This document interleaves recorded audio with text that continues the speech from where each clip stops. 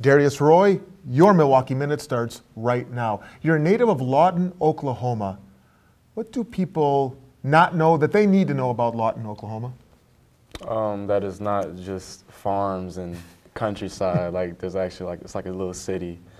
Yeah, really that's it. Like the most stereotype is like it's all farm and like mountains and stuff like that. But there's other stuff to do other than like out in the country and stuff like that. You spent your first year collegiately at Mercer. What do you learn from that year, from that experience, that makes you a better ball player here at Milwaukee? Always maintaining my game, working hard, getting in the gym, whether it's putting up shots, working on ball handling, stuff like that.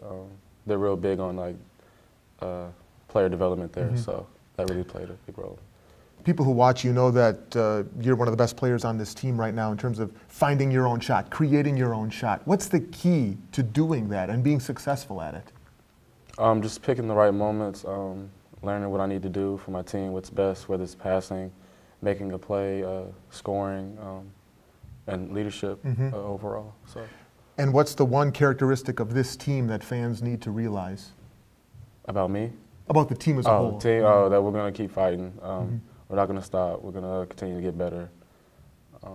Yeah.